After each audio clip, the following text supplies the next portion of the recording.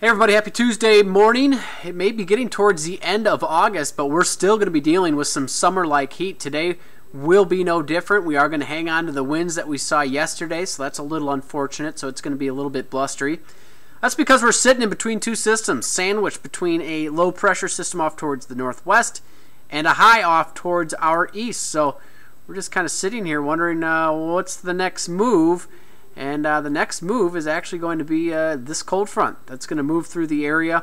And as it does, it's going to bring with it the chance for some showers and storms later on tonight. Best chance would be across eastern Nebraska and western Iowa. High pressure is going to move in behind it and clear us out for the end of the week. It's also going to cool us down pretty significantly. Your severe weather threat for today, a slight risk across the southeast. That doesn't include really extreme southeastern South Dakota, but more so Nebraska and Iowa. It's a 2 out of 5 on that 5-point scale. So could see some stronger storms, and that's because winds are helping keep that warmth in place, setting us up for that front. They'll be out of the south, 15 to 25 miles per hour. Look, as we go into tomorrow, these winds will shift. They'll be out of the northwest. Now the good news is it doesn't look like it's going to be nearly as breezy tomorrow for most of us as it will be today.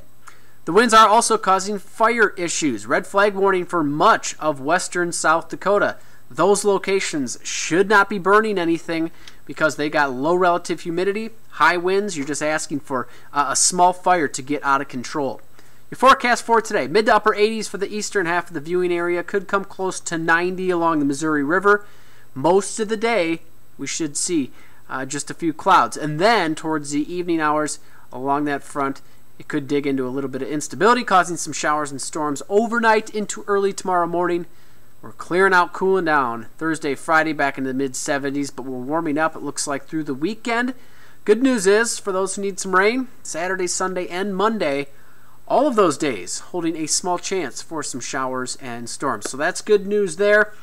Stay cool today, and as Sarah Blakely would say, ponytail alert for the ladies or the guys with the long hair.